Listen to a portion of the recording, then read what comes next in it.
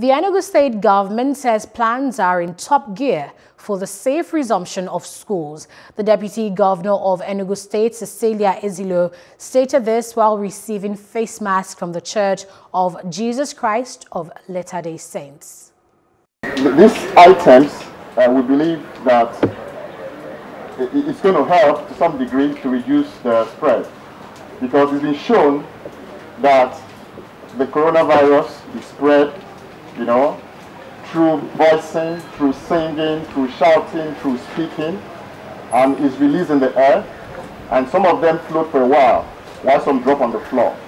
The ones that drop on the floor are called droplets. The ones that float in the air are called aerosols. So when you wear the mask, it reduces your chances of infection. Receiving assorted types of face cover, face mask, and it is so timely. Our school will be opening by 28th of September. So this will go a long way to protect the children from this pandemic. We protect ourselves, we protect others.